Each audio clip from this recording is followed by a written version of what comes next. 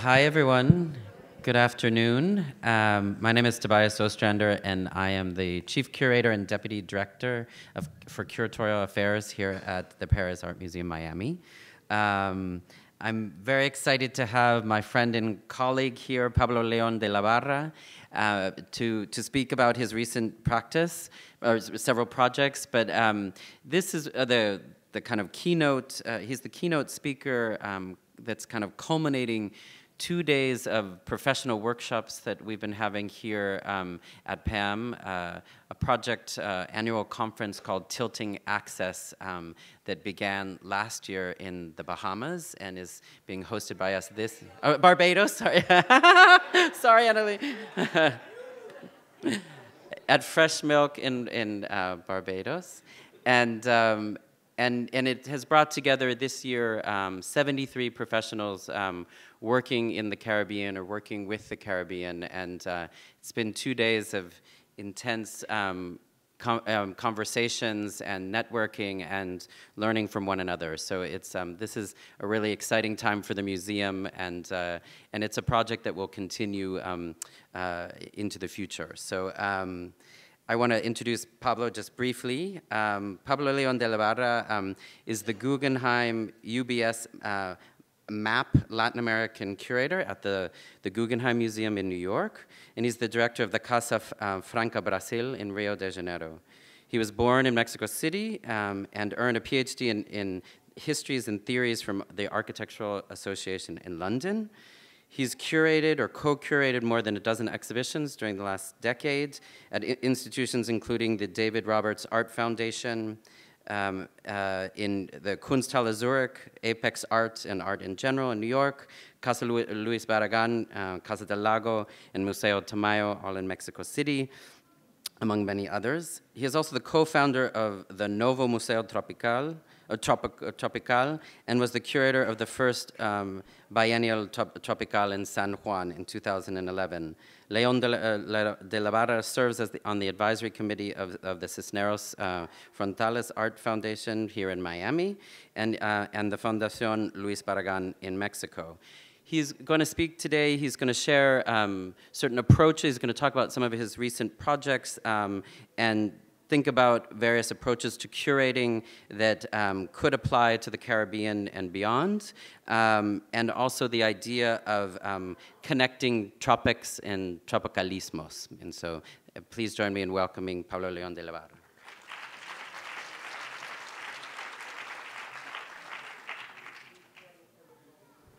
Thank you, Tobias. Thank you, everyone, for being here. Thank you, Tilting Axis. When Tobias invited me, he was very insistent that I should come. And at the beginning, I was like, are you sure, Tobias? What do you want me to talk about? What's my experience in the Caribbean? But then I realized that I've been working constantly for the last 12 years, Spanish-speaking Caribbean, and that there's lots to share. I've been very happy these days being here, especially on hearing the multiplicity of voices that exist in the region and which are actually mapping a new visibility to it. So very happy to be part of this and at least to contribute my own knowledge to this group and to all the other friends who are here today. I'm going to show a series of different projects, which in a way will help us and will help me understand not only what I'm doing, but ways of acting which might make sense in our context, context where sometimes there's no budget to do exhibitions, or where institutions are fragile. So really, it's more about sharing my experience and raising some questions. Let me check the time. It's just to be sure that I don't run out of time. There's lots of stuff, so I'll put my timer here and I'll stop when it's 45 minutes. So that's it. And I'm going to start with this first project that I did in 2002. In Puerto Rico, El Museo del Cerro, invited to this kind of biennial that was organized by Michel Marsoache at the time. It was the second of these biennials. And the idea was that each one of the invited participants would develop projects on different sites on the islands. So I was invited to do a project in El Cerro del Naranjito, a village, a small city in about an hour from San Juan. And this, you see in the photo, you see El Cerro, and that's before artist Chemi Rosado developed a project there for a whole year during 2002, where basically he worked with the community in painting the houses green. So the timer was not working, so I don't know. Let's save this one. So anyway, what could seem as a kind of giant painting or site painting or piece of land art was really a way of working with the local community, of enabling participation, of using art as an excuse to go beyond art. And this is a context where I was, let's say, parachute at the time. I will contest also, I mean, in the past days, we were talking a lot about the idea of parachuting curators and artists. Maybe at this time I was parachuting, but the beginning of a parachuting really then becomes in relationships with places. And I also think that as part of my practices, of my curatorial practice, I insist on returning to places and continuing working with artists, but also on creating relationships between these different places where one works. So this is the main square of El Cerro del Naranjito, a basketball court. As you see, there's a police patrol there, so this is the normal everyday scenario that existed in the town. A place which also subsisted of the selling of illegal substances. And this is where Chemi had been working already for a year. So really, it was possible to work there because Chemi and the group of people around Michi and the Bienal had already done the previous work of collaborating with the community. And after thinking what kind of project would I do there, I chose to work on this place that used to be a kind of community center, a place that they used for a while as a social service dentist, and which was abandoned and used by some of the locals as a place where they would shoot or inject heroin. The place had been cleared, and it was in that place that I decided with the people that were assisting me to work and to transform it into the Museum of El Cerro. So it was really about giving continuity to the work that Chemi had started. And what I dedicated myself during the 10 days that I was there was to visit the different houses and to ask the people if they had an object that we could show in the museum. This was actually also my first, let's say, real curatorial experience. I had done other things before. I was coming from architecture. At the time, I was between working as an artist, doing architecture, studying my PhD. And it was really here where a lot of my ideas about what curating is and how to work curatorially came together. A lot of the houses I visit, they would say, we don't have anything to show in the museum, because of the idea they had of a museum as a place for high culture, a place where you show sacred things or classical art. Many had never been to a museum. So it was really entering in a dialogue with them and trying to find what we could show. And slowly all the pieces started to come together. So what was interesting was really creating a kind of dialogue and between the different objects that we borrowed from the community, and in a way find a way in which the museum could also reflect the whole kind of microhistory of the place, which curiously enough was also a microhistory or a microcosmos of most of the island. So interesting things started happening. For example, in one house, a woman had this painting on a mirror of little black angels, angelitos negros.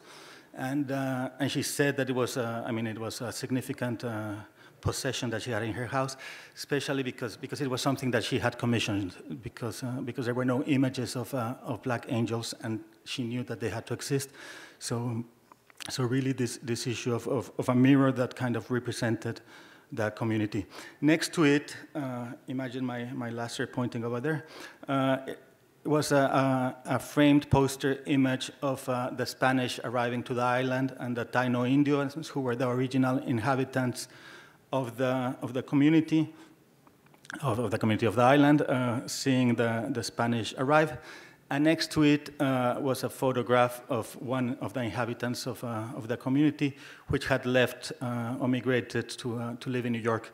So with three images, you could tell the whole story of the community of El Cerro, but also almost the history of Puerto Rico. So really, this idea about the exhibition being a place where different works come into dialogue and tell a story. Another room was, let's say, a much more contemporary room. And there we had some found chairs that somebody had dropped. People that didn't have things to loan, we asked them for plants instead.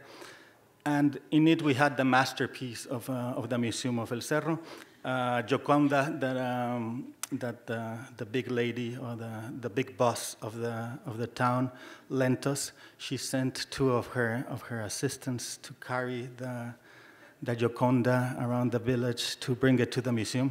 Actually, now in my memory, it glorified. It feels almost like Francis Alice taking the copies of MoMA to the PS1, or Javier Telles having the lion going around the favela in Caracas. So she was very proud because she had a piece of art that she could lend to the museum, which of course her having it was a result of the economy of subsistence, of drug selling of the community. We also wanted to have a neon that said museo outside of the museum, so people could see it when they entered the plaza where you saw the basketball court. When they were installing it, it broke, so at the end we just had it on the floor. But this idea also that, that you only need to name the things to make it happen. No? So by having a sign that said museum, you transformed it into a museum. And then people from the village visiting the museum.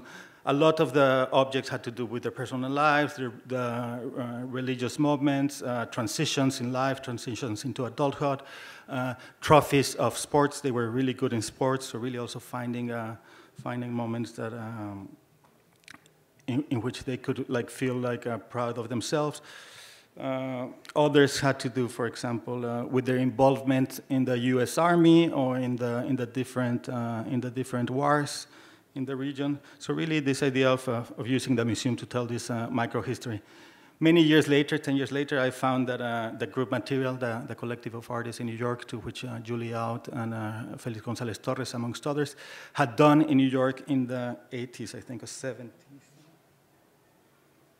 A project called The People's Choice, Arroz con Mango, which means almost a mix of everything, in which they had asked the people from their local neighborhood for objects that could represent them. No? So they sent a flyer around inviting the people. They had their... So it was a kind of interesting coincidence that made me think, okay, maybe I was going in the right direction. Interestingly enough, also the aesthetic was very similar. No, of course they did a much more salon-like exhibition, but also the kind of momentums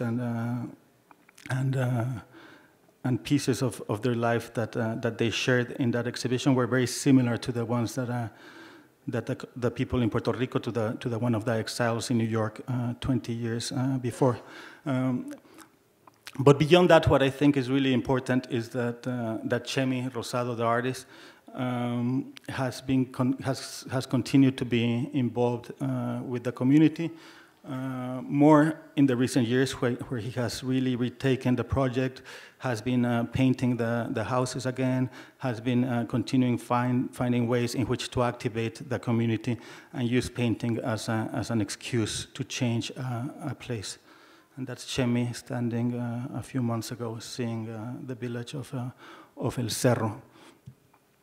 I will use the San Juan as a case study, just to explain also some other projects or ideas that I've done. San Juan has two museums, the Museum of Arte Contemporáneo, I think, of Puerto Rico, and the Museum de Arte de Puerto Rico. Here's the Museum de Arte Contemporáneo, which is more used as a parking lot than as a place that people visit. And many of the exhibitions are something like this. For example, David LaChapelle. Not that I have anything against David, if he's a friend of yours. But yes, the question of why is a museum in Puerto Rico paying transport and shipment of an exhibition that maybe doesn't make so much sense amongst their public, instead of producing an exhibition that could resonate or could work with their local artists and resonate with their local community. And a similar case in the Museum of Arte de Puerto Rico. Again, nothing against the museum. A kind of air-conditioned fortress, which actually does a very good job in having a kind of small but significant collection of historical local art, from modern art to contemporary. There's at least, in most of the cases, one work of art representing each of the artists. So it's actually a very good historical resource in order to access the history of Puerto Rican art. Of course, and this is very important, not in dialogue with the rest of the Caribbean. So also the loss of opportunity of many of these centers in not having or not being in dialogue. Funnily, we don't have anyone from these museums representing here in the Tilting Axis conferences. No? Works, for example, like a great work by Celia Rodriguez, the Cuban Puerto Rican modernist who does this geometric erotic forms, or documentation of the history of print making and poster making in Puerto Rico, which was very significant, especially in the 60s and 70s. Less fortunate, more contemporary activations. This is a prize that they have every 2 years, the Lexus Prize. Again, money which could be better invested. And a lot of the situation that I find in many places is similar. No, there's the museums are there. They keep the art for the future, but in a way they don't connect to their communities, and they don't have enough funds to do exhibitions, to have curators, and a lot of the budget goes into paying the AC, the air conditioning. So this is a drawing done by Tony Cruz, an artist of Puerto Rico. And a few years ago, there was a law that went through in Puerto Rico, in which people from the poor housing estates had to pay a minimum quota of electricity in order not to continue stealing the electricity from the grid. So what he suggested is that the Museum of Art of Puerto Rico should connect to these housing estates in order for it to pay the air conditioning, and then the museum would have money to do programming and build a collection. Puerto Rico also has a triennial that happens every 3 years. Some years or some occasions with more success, others with less. For example, this was 6 years ago.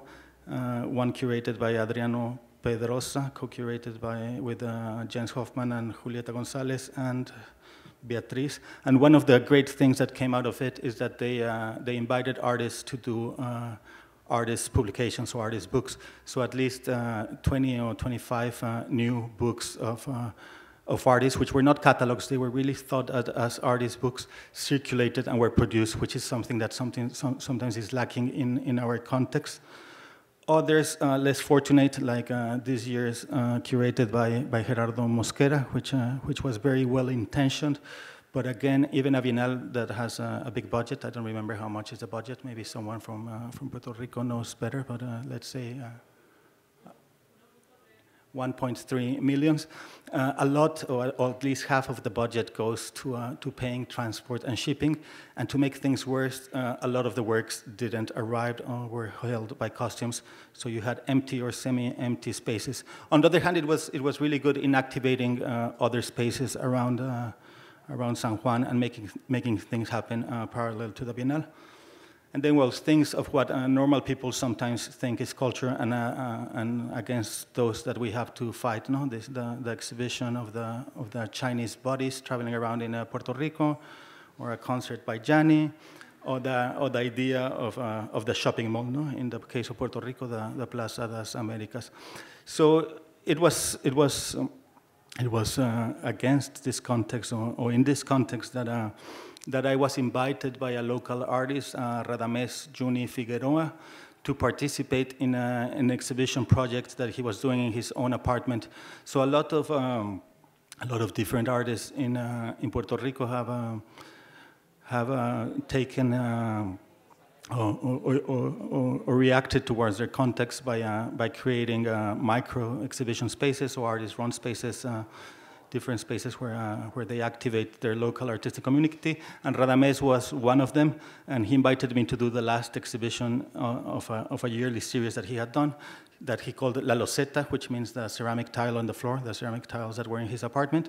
And I told him, why not, instead of doing it in your apartment, we do it in La Comay, which is a beautiful beach, maybe 30 minutes away from San Juan, where he would always take me, and I always had this idea of wanting to do an exhibition in kind of the open air, or the kind of the idea of the green open cube instead of the white cube.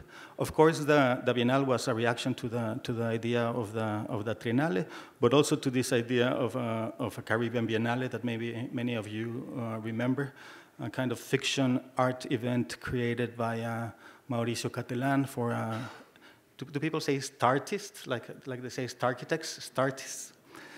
Which I mean, they called it the sixth Caribbean Biennial. The sixth Caribbean Biennial, and basically it was an opportunity for artists to go on vacation to an island, and but which was also very damaging to the image of a real Caribbean biennial that used to happen at that time, you know, because people got confused, thought that this was the real biennial. As a punishment, they had bad weather, so they couldn't enjoy the Caribbean. So that was the only good thing that came out of it. But they did this kind of luxury catalog. Jens Hoffman was used as a rabbit by Mauricio Catalán, as a curator. I think Jens, until today, repents his participation on that Biennale and still asks forgiveness for it. So in a way, we were reacting to that. So this is Radamés Juni Figueroa, who had invited me and was my co-curator of the first and only Tropical Biennial. And next to him, José Lerma. So the idea that the Biennale could fit all in a car, no? So everybody was invited to participate. It was an open call. We only asked people to send us proposals, and then we would be in dialogue with them, just in a bit of ping pong on ideas, just polishing some of the ideas. But basically, it was an open call scenario. It happened next to this kiosk, food kiosk called La Comay, which is run by descendants of Afro-Puerto Ricans, and who do some of the most amazing food on the island. And the work of different artists was inserted in different places in the beach or in the jungle behind it. This is Carolina Caicedo, a flag saying "Live Local Love," which has to do with ideas of self-determination, which make a lot of sense in the island of Puerto Rico. This work was a kind of anonymous work done by Radamés, which brought some of the tiles or graffitied some of the patterns of the tiles in his apartment and brought them to the beach. So a kind of Carl Andre of his apartment. Other works were ready-made, so we asked artists for permissions to reproduce their works. So these are sculptures by Erika Versuti, or sculptures by instruction by Erika Versuti, in which fruits and vegetables are supported by 3 pencils. This is Jesus Bubu Negron, and what he did was a project that he had been wanting to do for a long time, reproducing the kind of masks, the traditional masks that the people of around Loíza, which is the town where this beach and La Comay are located, do for traditional festivals. Bubu is an artist that's very interested in reactivating ideas of handcrafts and folkloric art, and he went with one of the masters of Loíza to try to learn the oficio, to master the idea of coconut carving and doing masks out of coconuts. The artesano, the handcrafter, said no, that he wouldn't teach him. But fortunately, and because Bubu is very persistent, he found videos on YouTube of the carver doing masks. So he learned the technique. And what Bubu did was a dream he had had for a long time, which was putting the coconut masks back on the coconuts, or using them as masks for coconuts. Radames himself, he made a rainbow out of electricity pipes. Guillermo E. Rodriguez transformed a Bertola chair into a hamburger grilling thing. And really, this kind of horrible packaged hamburgers. If you've been to Puerto Rico, you know that most of the island, produces very little of their own food, and it has to import junk from the United States. Alana Iturralde did this kind of elastic participative structures, in which were activated only when a group of people handled them. Joel Rodriguez, another young artist, connected microphones to 2 palm trees, and then connected them to an amplifier, so you could amplify the sound of the wind passing through the palm trees. And then, as a proper biennial, there was an award ceremony judged. There was a golden pineapple, and the jury decided that Jesus Bubu Negron and his coconut masks were the winners of the first Biennale. Another award went to the people of the Comay for keeping alive their food traditions, the mixed food traditions of African and Puerto Rican heritage. So here's some delicious huelles, and I forget how these round plantain balls are called. Alcapurrias. So, well, that was the Bienal Tropical. So many of these questions have taken me to ask what kind of museum do we want? So I'm going to share with you some ideas that I've been collecting over the past years that some might resonate with you, some resonate with the projects I do, and in a way kind of inspire them.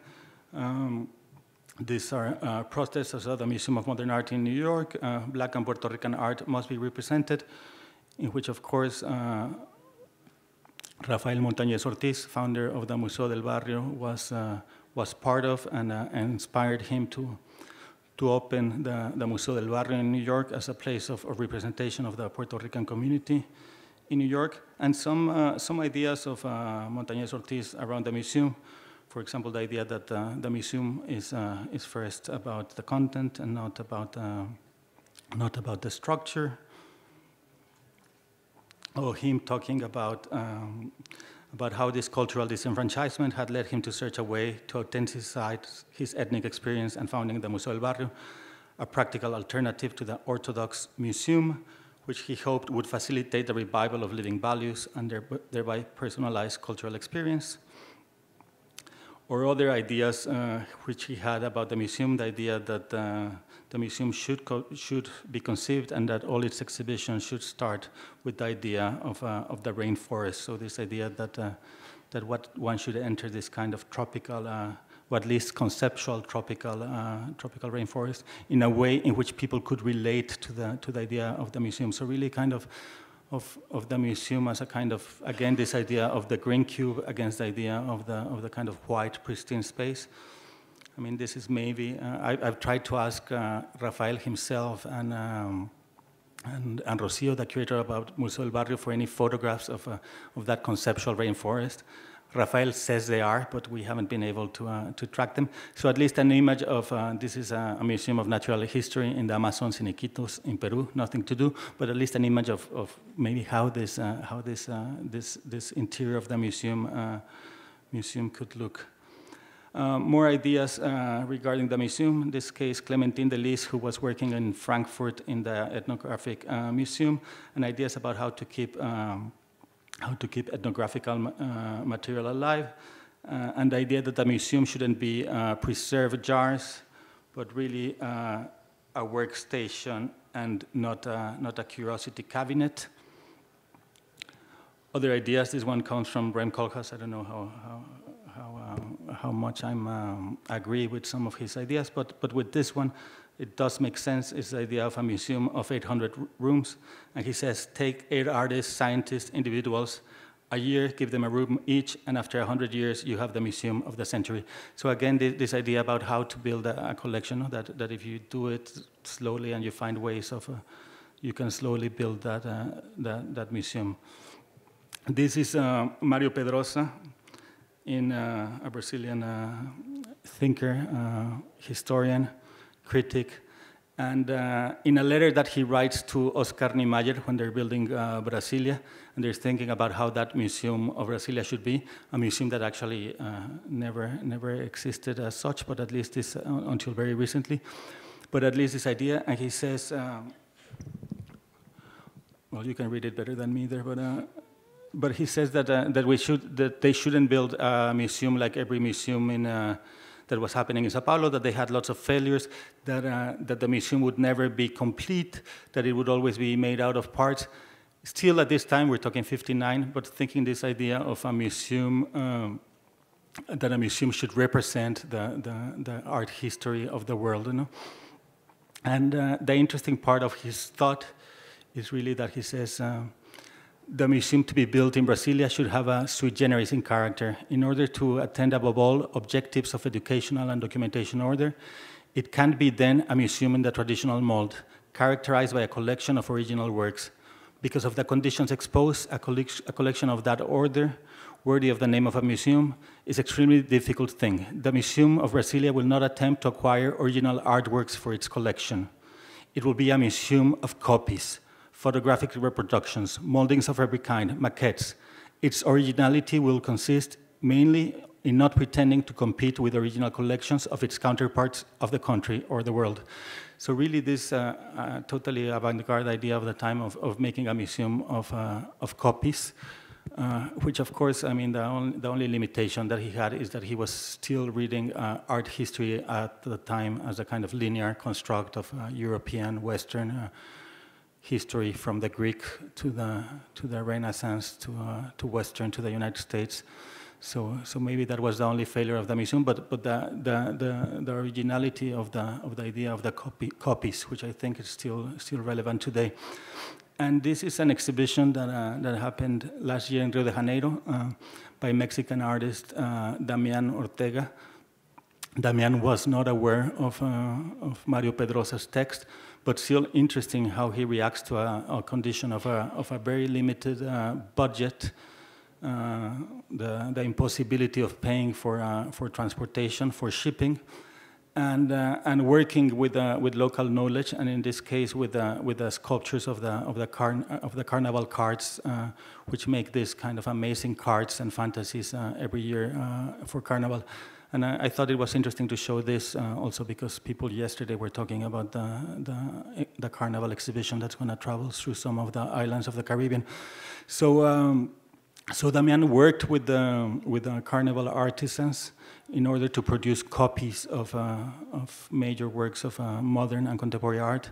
There you can see the back, the carving of the Gabriel Orozco, his master's Citroën, but also putting in kind of in dialogue or collapsing historic times. In this case, there was an Olmec head, but also this lying Buddha. Or here you see the Joseph Beuys combi with the slides. On the back you see the Citroën. And the exhibition was always changing or works being added as conformly time evolved. as the workers were producing new sculptures. This was the final installation. And I mean, the great thing here, you see the Jeff Koons, and you see the Giacometti, and you see the Gabriel Orozco Citroën, and that kind of totemic, I don't know if it's... But the interesting thing, in the back, you see what used to be the Joseph Beuys combi, now transformed into the Paulo Nazaret combi with bananas, work that some of you might know. Again, continuing to think of ideas of museums. This is Harold Seaman in conferences that they had in the 70s. And just an interesting thought that where he says the ideal museum would be the one that was closed by the authorities. So that's the kind of museum that we would like. And again, thinking of the museum as an information center and as a transmitting center instead of being, as usual, a repository of consecrated material. This is a drawing by Pedro Reyes, a Mexican artist, and he says how to use a museum. Two options. One is that it could be a fridge to preserve things for posterity in perfect conditions, or two, as an oven to cook new realities. So more ovens, less fridges. Jonah Friedman, the Hungarian artist based in France. Again, it is the exhibits that make a museum. So the idea of a museum that could happen in the street using the language of street sellers. Or Luis Camitzer, the Uruguayan artist based in New York, with this phrase that he's installed in different facades of museums, which says the museum is a school, the artist learns to communicate, the public learns to make connections. So really signaling the responsibilities of each of the participants that make or that construct the museum. There you see it at the Museo d'Arte de Ponce below. I don't remember where it was. This was recently at the exhibition I curated in Mexico City at Museo Jumex. So in every place it has a language of the place. So from here we're going to jump to the idea of rethinking tropical histories. I'm going to just go quickly over it, but I thought it was interesting as a way to connect with the Caribbean, this project that I've been working, or that I started to work in 2010.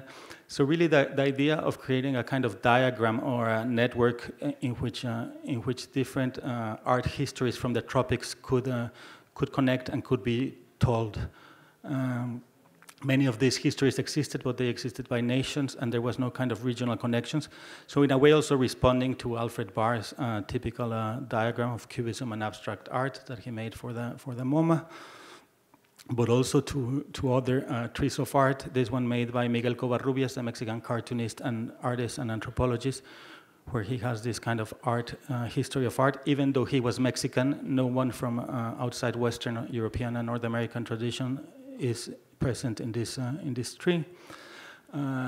Years later, Ad Reinhardt, inspired by that tree, does How to Look at Modern Art in America. Here, at least some other art histories start to appear. You can see the branch falling down by the weight of Mexican muralism.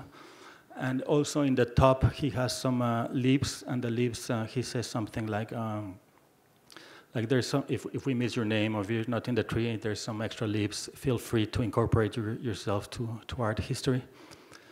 More recently, Gerhard Richter, who some think he's the greatest artist alive, this kind of diagram or survey of what he believes is art history in different fields: art, poetry, music, literature.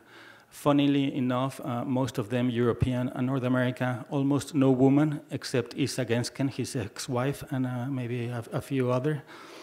And so really, again, this idea that we need to produce our own diagrams and histories to contest those histories that we have inherited. Here, this one got into the way. Tate's own kind of diagram of art movements and history, which tries to have a much more global outlook and incorporate those artists of what once was a periphery. So really my proposal is, my proposal was to do this this tropical history in a banana bunch, and I'll go maybe, if we have time, a little bit more into details. But But maybe if we could construct that history of the Caribbean, if we could build that diagram and interconnect the histories of art of the Caribbean and in a kind of almost rhizomatic way. Maybe I thought inspired by Edward Glissant's table of the diaspora as a way of finding ways in which we can create diagrams which connect and put in dialogue many of these practices, many of which have been disconnected. So something similar like that was what I tried to do with the banana tree. The idea of turning around the map that comes from Joaquin Torres Garcia. The idea of emptying the slide projectors of art history of images, which comes from Luis Kamitzer's history lessons. And the idea that each banana was a different chapter, a different moment, and create this kind of new relationships from the first kind of artists that came to draw the colonies, in this case Albert Eckhart and the kind of the paintings of the cannibals, or Alexander von Humboldt. Here, my dear friend Gabriela Rangel always gets angry at me when I say that the drawing, on one hand, it served us to acquire knowledge of the continent, but we're also tools of colonization. Frederick Church drawing the landscapes of the Americas, Siqueiros with his mural for America Tropical. So really starting to create this kind of different kind of free connections, even between Rousseau and his kind of idealized fiction of the jungle that he never went, or Wilfredo Lamb's own The Jungle upon returning from Paris. Moments like the ship in which Wilfredo Lamb and Levi-Strauss were traveling to the Americas, which Levi-Strauss mentions all the other intellectuals going in the boat, but he never mentions Lamb, for example. Levi-Strauss' own understanding of the tropics, what I call the trinity of Brazil, the tropical trinity of Brazil, Augusto Boal and the theater of the press, Paulo Freire and the pedagogy of the press, and Lina Bobardi with her thinking of exhibitions and museums and popular artifacts. And all the history crossed by the presence of the dictatorships, so a kind of a wound that of emptiness in that kind of tropical history, which maybe there should be another later wound, which is the wound inflicted by neoliberalism. And two important moments, or two definitive moments in the history of the tropics, at least for me. One, Elio Oiticica, his idea that the tropics are also, or being tropical is also politics. But also what's interesting in him is the transition from really kind of a geometric European abstraction into kind of sculptures which you can pass through or walk through, into incorporating the aesthetic of the favelas, or the aesthetic of the other, or the aesthetic of the poor, in creating the parangoles, the capes that you could wear, and really bringing into the museum this kind of subversive structures of the other. So here you really see the transition from geometry into wearable sculptures. Or someone else like Dominique Gonzalez Foster more recently, who also has like advanced our own understanding of tropicality, or with the idea of tropical modernity. You know? So this something else which happened to European modernity when transplanted to the Americas, which allowed for something else to happen, which was not existing in Europe, but also the fragility of this kind of these tropical moments, so the kind of the easiness in which they can be, they can disappear. You know?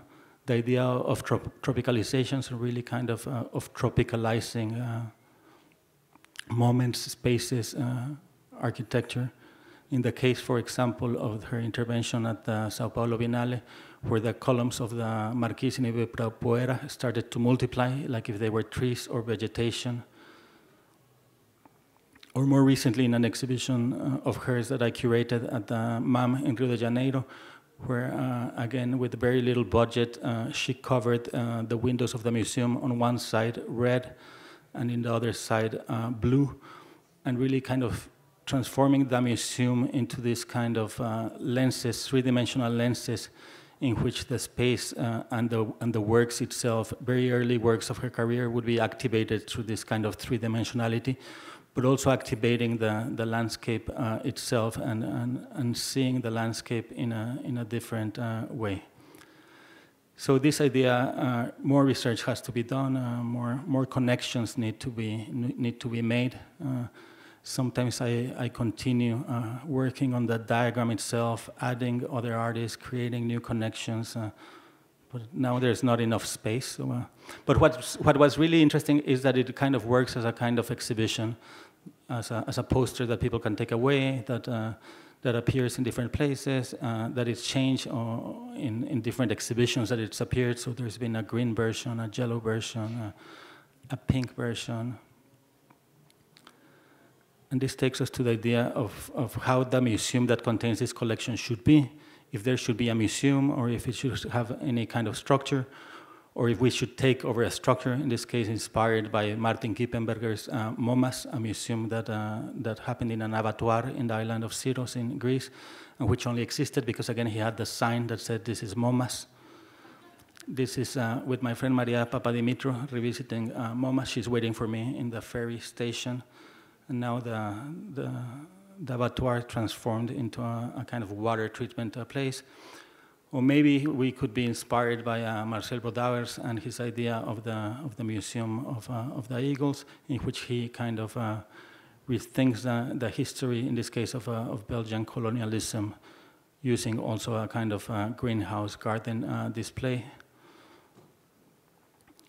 Or maybe this museum could have hammocks instead of an exhibition as a place of thinking, inspired by Lucio Costa's installation for the Trinello of Milan in the 50s, or a kind of recent readequation of it by the Bureau de Intervenciones Públicas from Guatemala, done in Costa Rica at the Museum of Art in Costa Rica. So really this idea of rethinking the kind of spaces and museums in which we are, and what kind of architecture could influence this kind of open-air museum, if the museum should have a collection, or if the work should only be activated by instructions before the Pavilion Cuba in Havana, which is a kind of open-air structure where things happen below, or here Gilitla by Edward James, where he tried to copy the kind of the tropical vegetation and make it last forever in structures of concrete.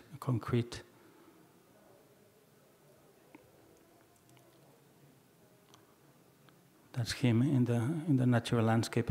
So just ideas about how this museum should be, how the architecture should be, if it should have a collection or not, and what could inspire.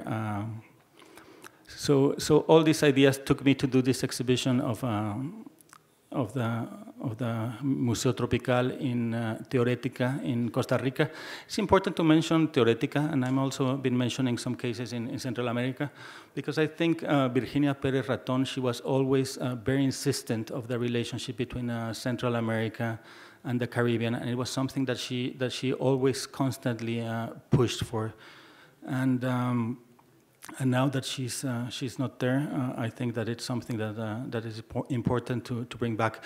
So basically, Inti, who was there, then curator at the time, asked me to activate the banana diagram.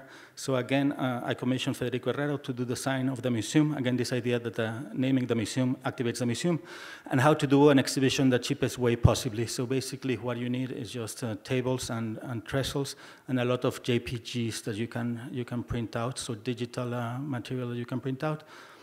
And what's more important is the idea of the content. No, the idea that you can have fakes, or you can have copies, that you don't need to have the originals. Of course, always working in collaboration with the artists to make this happen. But for example, drawings by Fernando Bryce about the intervention of the United States in Guatemala in the 50s because of the United Fruit Company and the coup d'etat that they did against the democratically elected president Jacobo Arbenz, no? The influence that this had in El Che, or an archive of the intervention of American banana companies in Colombia by José Alejandro Restrepo, or in another table, building a history of artists that work with the idea of the bananas. So from Gabriel Orozco, the sleeping bag with banana leaves, to Naufus Figueroa, sleeping with bananas, to Quirico, a little bit higher upstairs with the train of time and the bananas. Works by Milton Machado about constructing a hotel in the shape of a banana in the Bay of Rio de Janeiro. Andy Warhol with another hero, Mario Montes, eating the banana. Or younger artists like Javier Bosques from Puerto Rico, and this video where he's fighting the banana flower. So really, this idea that you can build a micro museum almost with nothing, with a kind of limited budget. What's more important is the content. Here, a work by Carlo Ibarra, in which he tattoos bananas with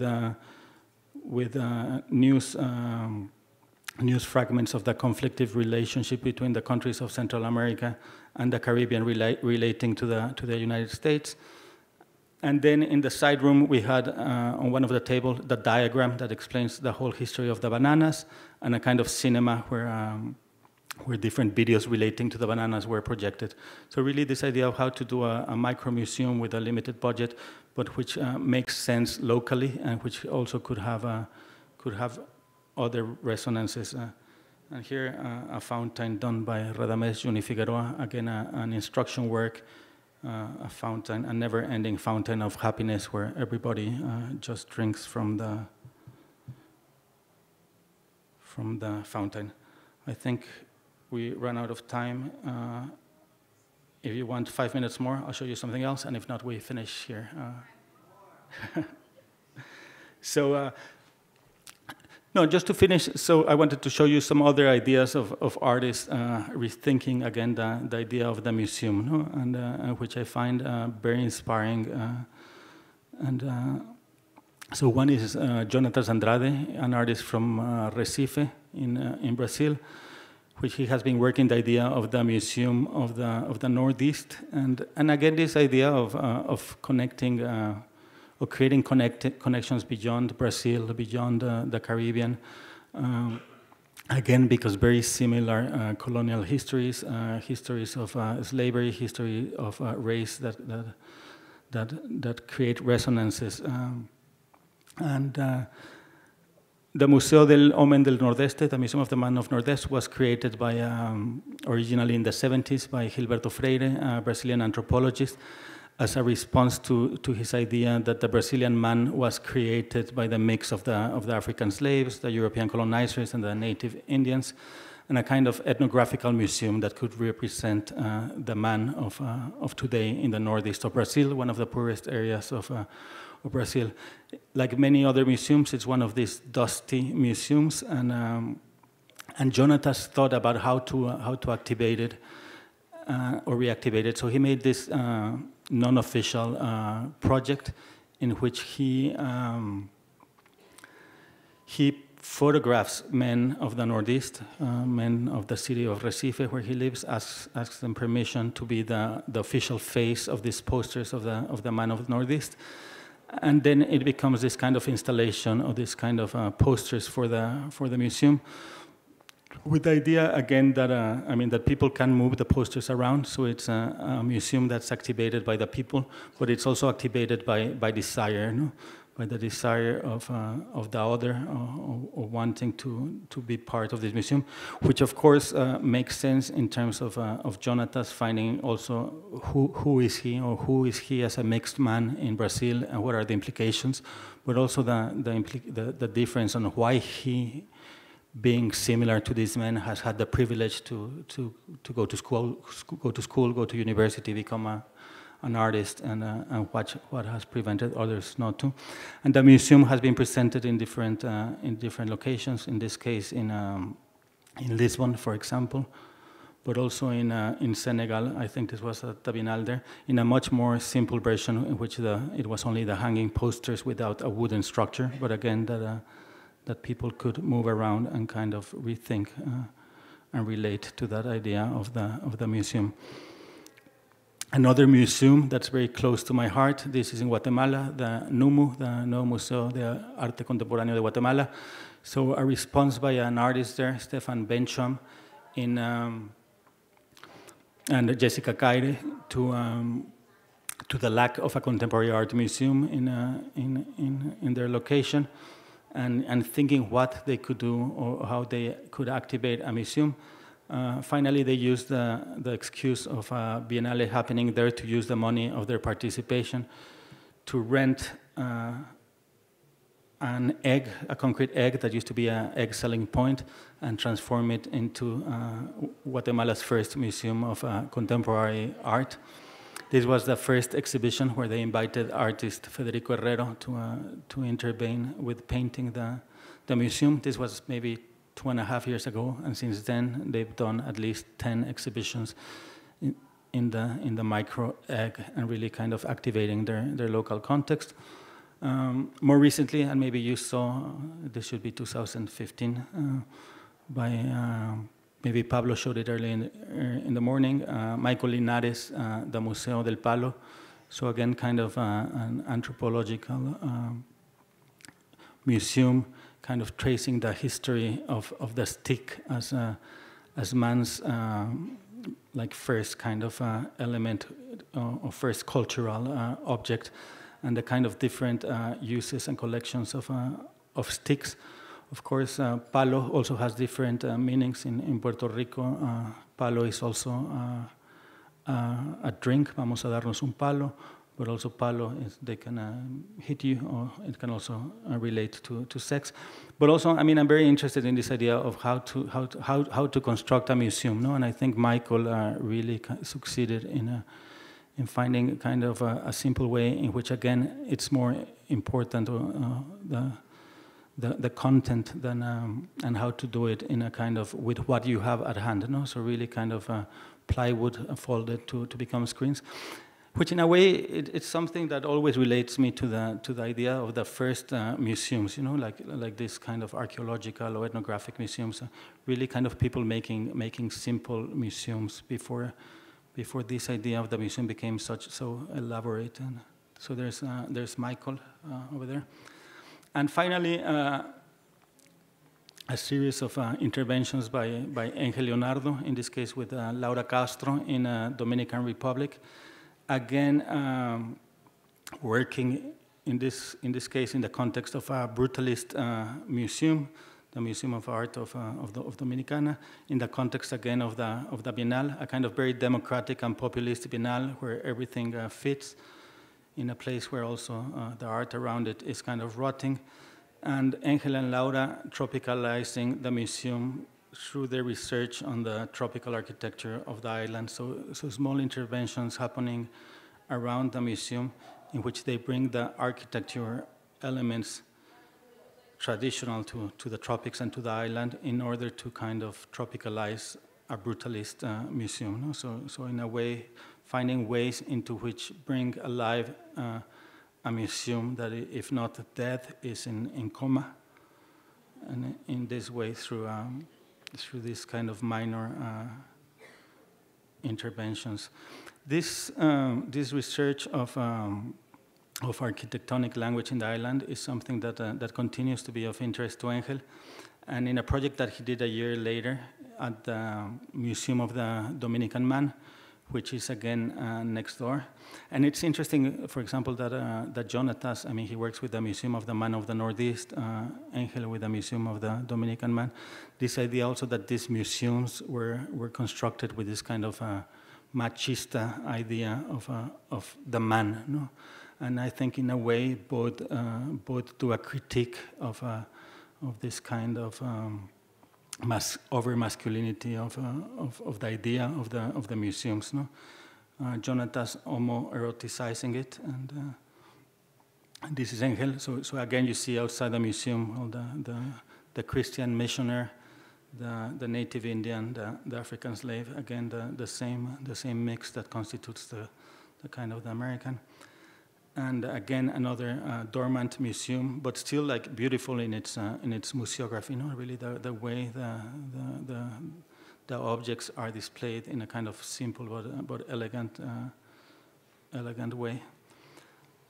So Angel occupied the main space to do his own version of what the the museum of the Dominican could be today.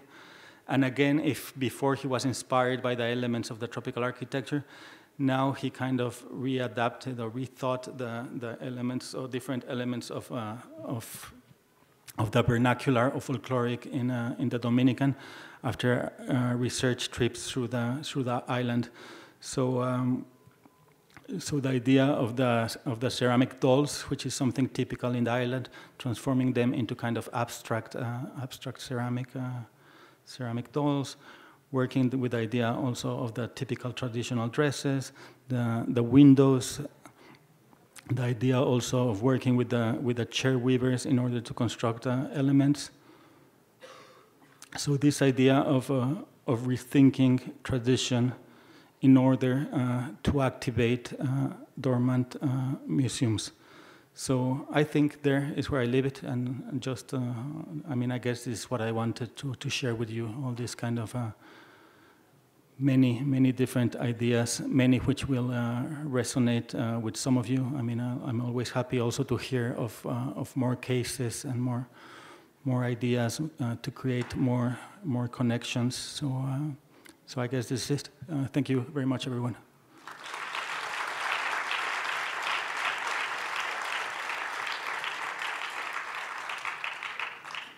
"54 minutes and 55 seconds. Hello. Any question, comment? We have some mics, so if you would just raise your hand and we can. Many thanks, Pablo, for your inspirational speech. You mentioned that museums need to reflect the local communities, that you don't need a big budget, that they need to be more ovens than fridges. But I see the part that you say that they need to relate to local culture. But then my question is around scalability. I mean, how do you make these small museums gain more international audience? Or do you think that that's key for those type of museums, or that's not important? No. I think it's very important. But I think what's important to see from these cases is in which way artists or curators have reacted to the situation in their own context. Or in many cases, the museums have become closed spaces or have closed door policies where the local artists are not part of them. So in doing so, they question the original structures. Again, I mean, this is not the case everywhere. In the past 2 days, we've heard of other museums in the region which are really rethinking from the institution what the institution should be. But I'm always interested from this kind of let's say side examples, because I think in a way, I mean, what artists give us is this kind of questioning from the very core of the problem, no, and bring us new ideas into how to rethink. I mean, again, it's not that I'm saying that yeah, museums shouldn't have any budget. I mean, ideally, we should find a way in which to do things, but also rethink how we do them, no, and which are the priorities, and for whom are we working, and who is our public, and.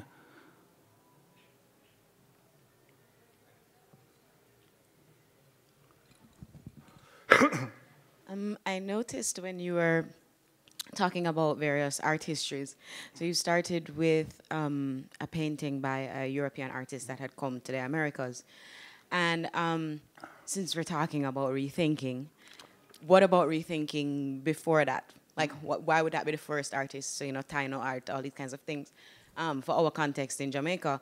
And I just wanted to ask you to talk a little bit about that, if you had done any rethinking in that way, because that has the potential to kind of explode a lot of how we think about art, and certainly about the museum. Yeah, I mean, I think totally, and my own thinkings of the own diagram continue to evolve and rethink to the moment that that's why I've left it a little bit to the side, in order to kind of to totally reactivate it.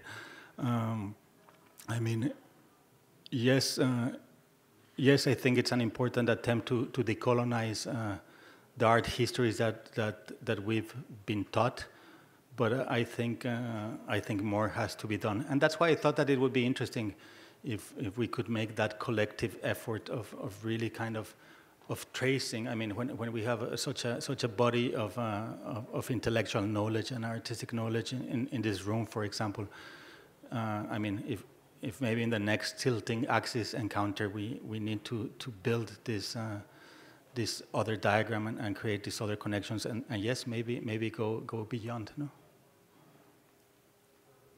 My question is about, is following up on that question, around thinking about museums that maybe move away from the kind of chauvinism of the visual. Mm-hmm. You created your diagram, but I'm wondering if there are other kinds of conception of the museum that may be non-object based, non-visual in their focus that you've might have thought about as a possibility of activating a different type of a relationship to. I mean, there, for example, I talk about the idea that that maybe this Museo Tropical, the collection is based on instructions, so it's based on, so it's not object-based. But it would be really interesting also to think other kinds. I mean, now that you're talking, I think an oral museum, no, that it's transmitted orally, and that kind of recovers other forms of transmitting knowledge that today we are forgetting, no? So I think it's an important issue to explore, and I would also be happy to, I mean, to know if you know other examples, or if someone else here knows. About it, I haven't found any examples, but I mean, I think it would be really interesting to actually move into those spaces, particularly for folks who have histories that have sort of been erased, to reactivate them as that type of an engagement with the museum. I mean, I don't know of any. I think that, I mean, the idea of oral transmission is very interesting, and as well as you thought, I mean, the kind of the pre-European history. Again, how do we start tracing it, or I don't know if incorporating is the word, but how to, or building, no, building this kind of other history, which doesn't have, for example, authors, no. That's the other thing, you know. There's not a star name that you can say, oh, this is the Eckhart of the time, or maybe there is, no, maybe. But I think, I mean, that's what's important about your question, because it really turns the question around, no? Even in ideas of collectivity as a way in which many of this knowledge was built or transmitted, no? My question actually goes along these lines, and it's from the.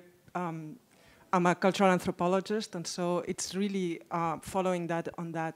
I was sort of thinking about this when you showed your banana project, and it was very much a big man history of tropical art. And so, the question was also raised to me, what about the people without history? And then I was also very glad that you mentioned the ethnography museums, and you talk about collaborations with ethnography museums, actually with some that seem to be quite outdated. But the collaboration seems to go one way. So it's ethnographers or ethnographic museum people inviting artists to make the collections more dynamic. And so my question, putting this together, or sort of my prompting to think about, is how could the collaboration go the other way? So it's the artist that goes, to the communities and to the ethnographic museums, but how can you go the opposite direction into the contemporary art museum? So basically, I'm going along the same lines that everybody else. Thank you. Yeah, I think that it's more about raising these issues, no, and how to do these collaborations both ways. I mean, for me, a very interesting case is, I mentioned it very superficially, but it was what Clementine Delis was doing at the Werkkulturen Museum in Frankfurt, which is an ethnographic collection of which she was the director for maybe 5 years until very recently, and there she was really thinking of how to activate the collection, not as a dormant collection, but as a kind of toolkit or a manual instruction manual for the future. No, I mean, what could we learn about these objects, which could really make us rethink the way we produce things.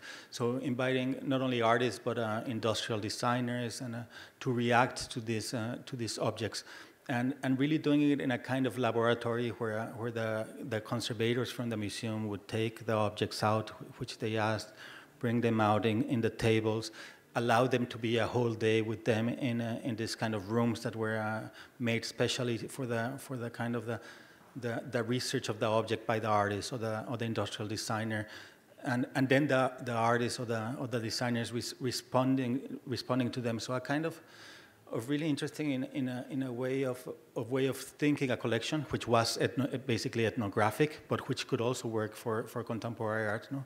This kind of idea of bringing objects out of the collection and having rooms in which specialized people could learn from the works, and this kind of transmission rooms. No? So for me, it's one of the interesting models. Again, I'm interested to learn more about other models that you know, other ways.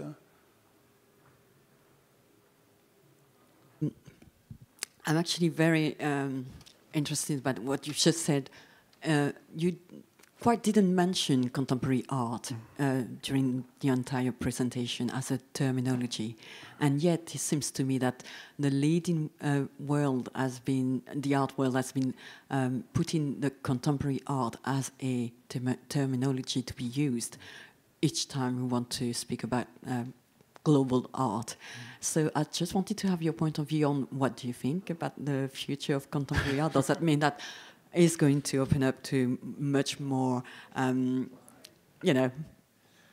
dialogues with what's happening in the creation of community-based practices? I don't know. That's a big question. Maybe Tobias is better. It's a PhD case. Better prepared to answer it.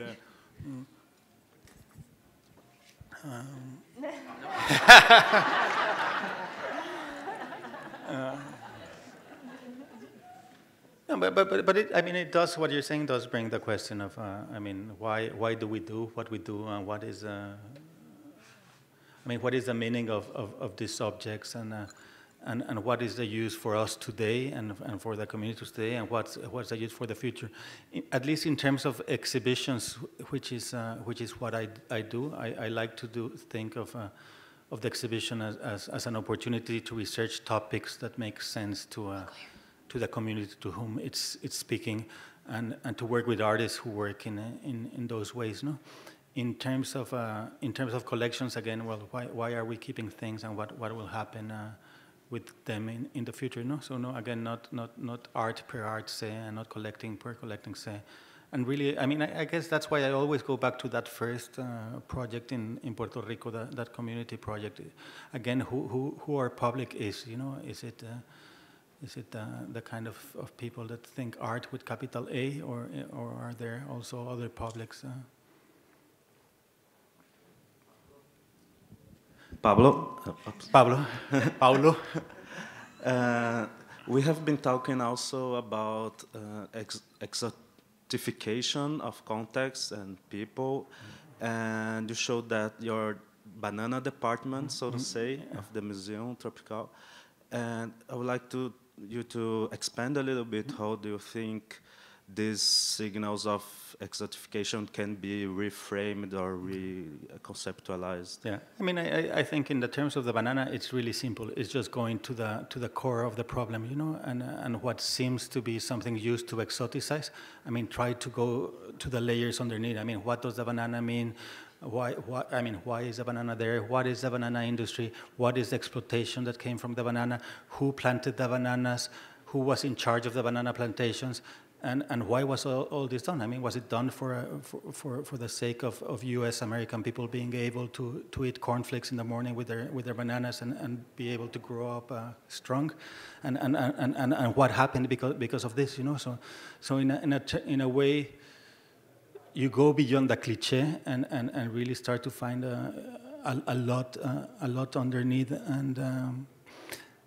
and of course you can also there's humor in there, which I think is part of at least what many of us are, and how we deal with their realities, but humor doesn't avoid also being critical, no? So I think they can go hand by hand, no? And I mean, if you think, for example, in I mean, Andy Warhol and Mario Montes, the Puerto Rican transvestite, who acted also with Elio Itisica and with Jack Smith in Flaming Creators. I mean, he's sucking a banana, and actually he's making the banana a tool of sexual liberation or transgender liberation. You know, so again, it goes beyond the kind of.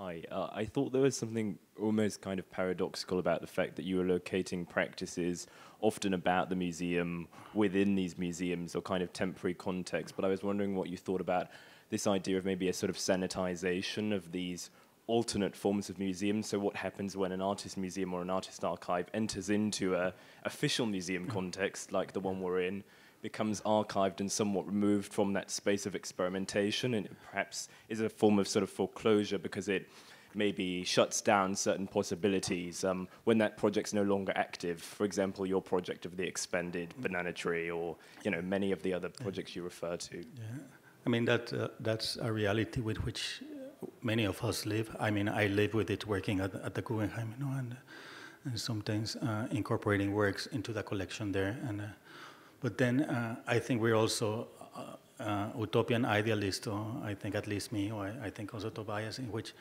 we think also that these works will be reactivated, that they will come out again, and if they don't, I do have the hope that those that come behind us will, if not activate the originals, will also make copies of them, will kind of.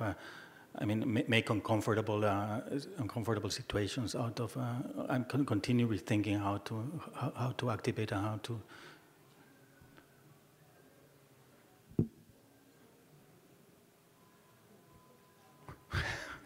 No, but I think to add to that point, there is something slightly almost strange about the fact that at the beginning you were talking about this utopian idea of making a copy, right, a direct copy. But then it gets to a point where an artist is sort of aping or mimicking the activities of a museum through this process of artist as archivist or anthropologist. And we're always saying the artist as almost anything but an artist now. And there is something incredibly paradoxical that we're no longer, I don't think, comfortable in many given contexts about letting the artist be an artist. Yeah. Maybe that's just my own reading, but I think there's something strange. I think you're right, but I also think that in some cases maybe it goes the other way too. No, artists stopping being artists and starting to develop other fields.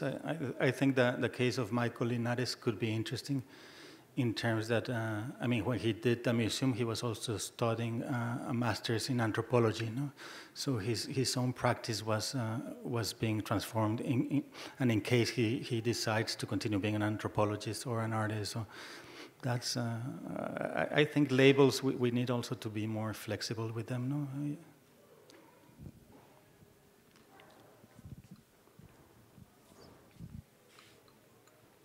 Okay. We'll take one more question.